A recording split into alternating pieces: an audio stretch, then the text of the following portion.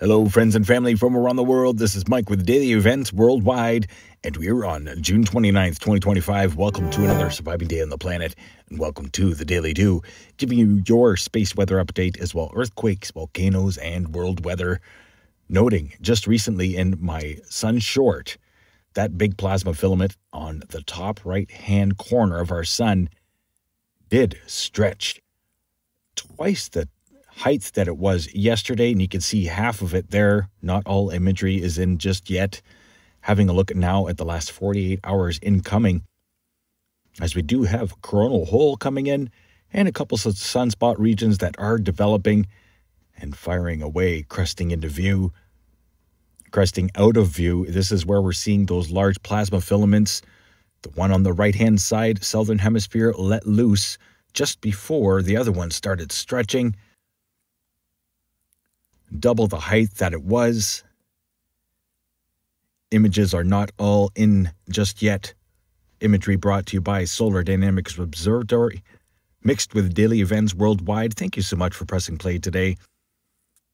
Having a look now at multi-spectrum, pointing out the magnetic field of our sun over the past 7 days, and as well coronal holes and all solar events the last 48 hours. Amazing images here of that tall plasma filament swirling around, erecting from the surface of the sun. If you check out the most recent short that I uploaded, you can see that big plasma filament looping back into the sun. Another way to see our amazing star during solar cycle 25, which is a solar maximum, and we have reached the sunspot number peak, sunspot progression. Having a look now at sunspot regions in motion and coming into view, as we have 8 sunspots that are Earth-facing right now, 4122 directly Earth-facing. But no major solar flares the last 48 hours, still fairly quiet. Current space weather conditions are none, except for the accelerated solar winds that are coming in at 449 kilometers per second. Solar X-ray flux showing strong C-class solar flare from last night. Proton flux is slightly elevated. Geomagnetic activity at a KP2. And here is our most recent solar storm that is headed our way. We do have a coronal mass ejection in the model and expected arrival July 1st into the 2nd. Closer look at the CME models here. Space Weather Prediction Center.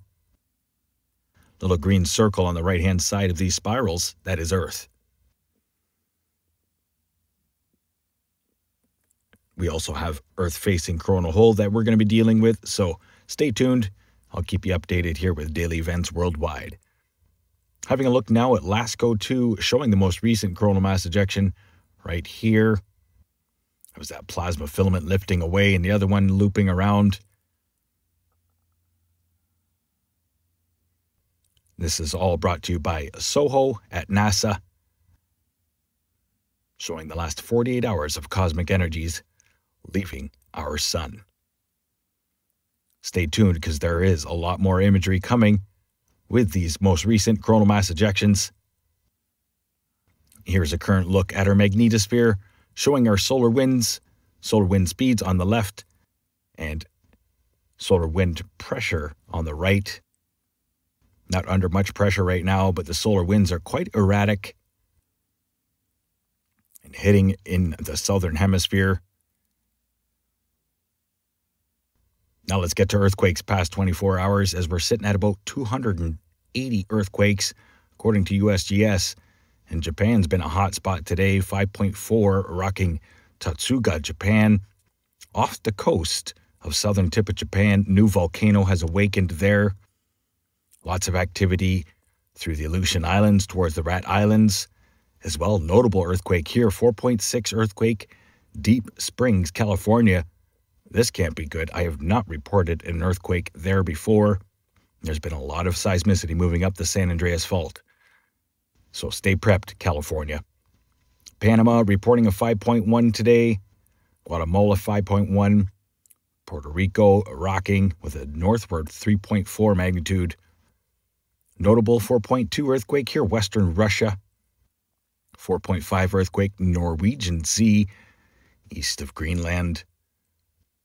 Pakistan with a 5.3 magnitude earthquake. That's a large earthquake for the region. Port Blair, India, 4.5 and a 4.4. It's been a quiet region for volcanic activity through that region. I expect that to be rocking soon. Deepest earthquake past 24 hours, 398-kilometer depth, but just recently we saw a 5.1 earthquake, Fiji. We've got an eruption at the Kilauea Volcano, Hawaii. No earthquakes, just a lot of pressure being released there. So just recently we had the 5.1 Tonga. That's the deepest the past 24 hours and the deepest that we've seen this week. This is a look at the last 7 days for shakers and movers around the world. Take a quick moment to thank you all for watching. Please don't forget, if you live in an earthquake-prone zone or in a volcanic range or region, stay aware and prepared. Have a plan and be ready. Hashtag no fear here, just aware and prepared. Something's brewing. Thank God that Kilauea erupted. I was expecting it yesterday. Should have said something. She's popping right now. Having a look now at the SO2 forecast brought to you by our active and erupting volcanoes. Big plumes coming out of Japan and as well Kamchatka. Of course, Kilauea. But look at Australia right now in the southern hemisphere. Big eruptions and a lot of sulfur dioxide emissions right across the continent of Australia. As well, some nasty SO2 coming out of Mount Etna through the Mediterranean and the Congo region. Definitely has lightened up as of late through Central Africa. Now let's have a look at world weather as we've got extreme weather expected all across Ontario as the low-pressure system scoots through. Very warm air and Gulf moisture still funneling across North America, but the low-pressure systems are still coming from the north, Alberta, and then racing across the prairies. Big systems affecting Europe in the long range, and as well tropical cyclone here developing in the East Pacific. Long-range forecast shows very hot conditions and some extremely severe weather conditions for all of the Canadian provinces. Overlooking Africa, Southeast Asia, and Australia.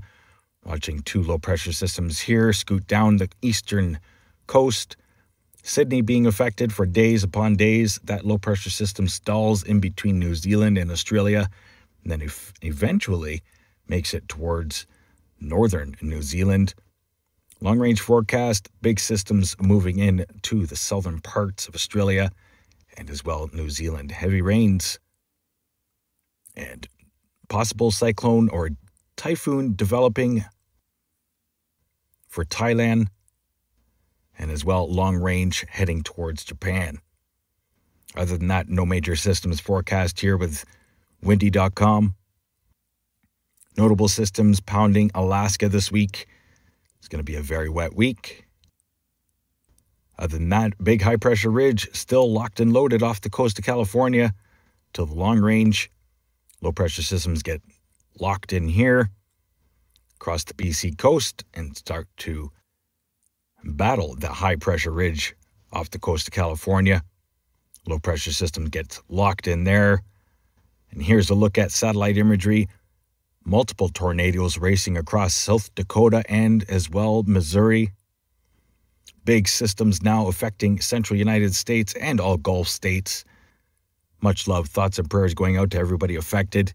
Got some nasty weather here so far in 2025 and no Atlantic hurricanes. Much love. Stay safe out there, aware and prepared. Good night.